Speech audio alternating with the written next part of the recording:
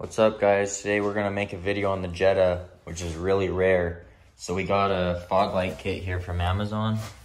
We got clear fog lights, glass lenses, the stuff they go into, wiring, and they replace these plastic things here. I'm gonna try to do this without taking the bumper off, but I don't know if that's gonna happen. So first things first, I'm gonna open the hood. And I know my car's really dirty. It needs to be washed for sure. Okay, so these things have to come out where the new ones go in. I've taken these out before from the front, and I've also taken the bumper off before when my car was wrapped. Pushed them out from the back. But I'm gonna try to get them out from the front without damaging anything. And in this trim, I've painted it like 5 times, and no matter what I do, it gets rock chips in it. So I'd like to convert this whole grille to the GLI style, the honeycomb style, with a trim that's, black. All right, so these 2 plastic pieces are out. It took like 30 seconds. You just grab it from the corner and pull up on it, and the whole thing kind of peels out. And the tabs just look like this. If it's really hard, you might have to push down in the tabs. But like I said, mine's been off before. So I hurried and stuck that one in, and it's really nice. This kit was only $52 on Amazon, and there's these tabs here, and then there's this hole here, and the bumper is already made for this. So I don't know if you can see this, but those tabs slide into some slots, and then up here there's a hole that lines up with a factory hole in the factory bumper. And so they're already in, so I'm just gonna throw a self-tapper through these corners. And then I thought that was gonna be the hard part, is getting these mounted, but that's it. I just need to put a self-tapper in the corners. And then I'm ready to go. And then the wiring. And I don't even know if I wanna do the wiring because the switch is really cheap. It's hard to open this with one hand, but some kits have a nice factory style switch, but this is the switch, is this junk little thing.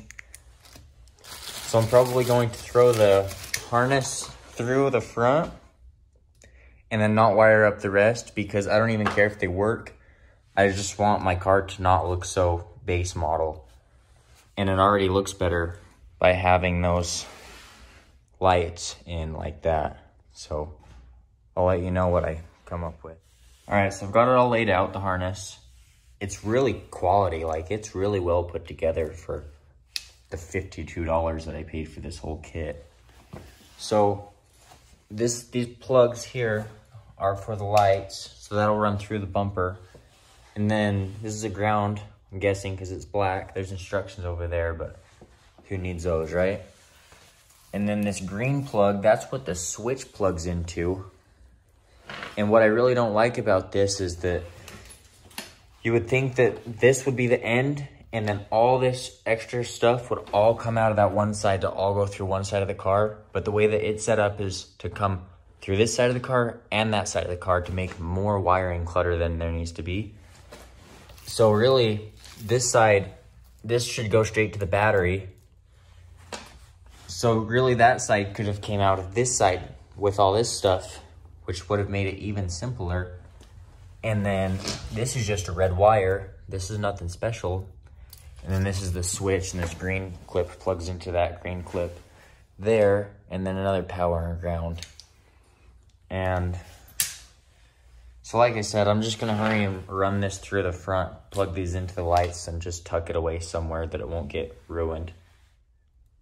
All right, so sorry for all the rambling, but this is going to this light now, and I folded this in half, and I put just black tape every foot about, so that all the stuff's coming out of one side. So now I can just take this harness, just take this end, pull it through, plug it in, plug this one in, and then tuck this ball of whatever away in the corner. Or I might just hurry and try to pull it up through. I just don't want to jack up my car and take the wheel off and do all that stuff, because I don't want to mess with the fender liner. Because like I said, I don't care if they work or not. But I would like to turn them on just like this, just to make sure that they do work in case I ever decide I want to permanently hook them up. All right, so wiring, I got it all through. You can't see it in there, it's tucked pretty low down there. You can kind of see a reflection of a little bit of it there, but you'll never see it from out here. But this one's plugged in. Threw a self-tapper in the corner like I said I would. That thing's not going anywhere. Same with this side, plugged in. Self-tapper in the corner with the drill, not going anywhere. So now these should just pop in really easy. I might have to use two hands, so you might not see me completely put it in. Maybe not, it's going pretty easy.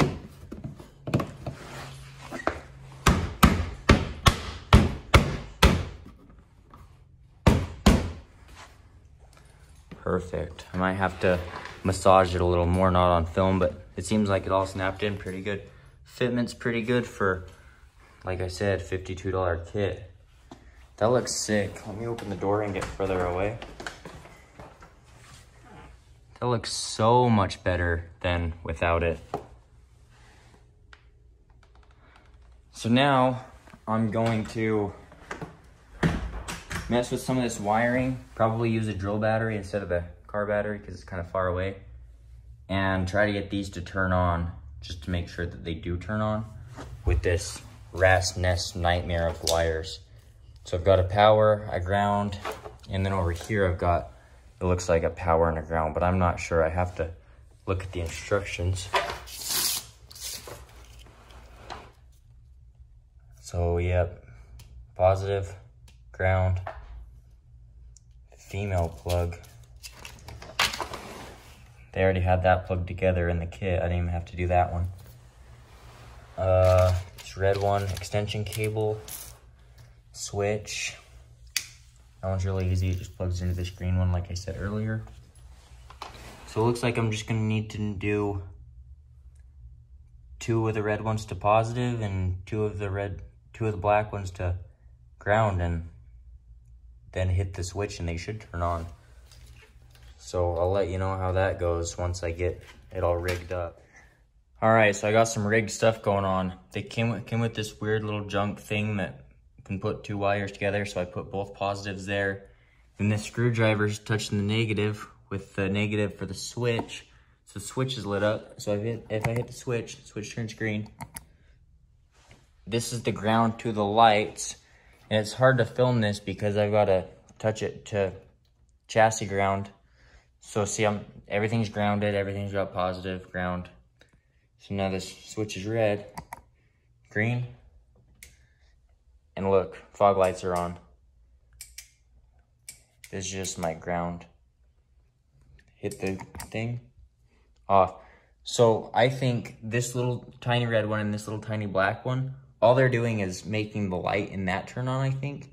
So I think if I move the screwdriver, so I don't even need this black one or this red one right here. So that just simplifies the harness that much. So, I'm probably going to make this all work, but simplified. Like all this wiring is too long.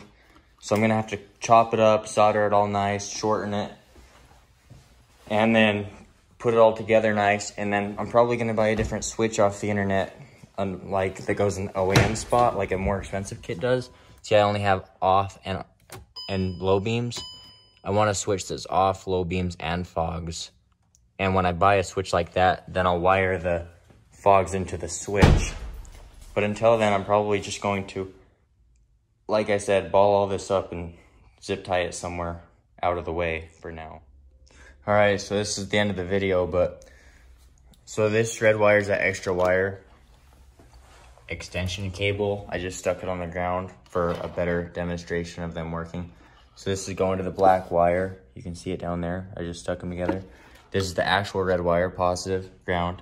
And this is my switch, plugged into just the yellow one. So this red one has to be on positive. So if I hold that on if I just hit the button, they do nothing. But if I let's say I hit the button so it's on, and I touch that positive, boom, fog lights. And then if you touch the black one to ground and the red one to positive, then the switch lights up green and red. So really, you do need every single wire except for this one, unless you want the light in the switch to work, and then you need this ground also. So here again, that's on and off. So they do work, and they work good. So I'm going to take all this apart so it's not sketchy, and then give you one last look with the fog lights in. And then this cover I'll put on after I tuck all these wires away somewhere. But that cover just pops on, and then this trim I showed you earlier just pops right back in the center.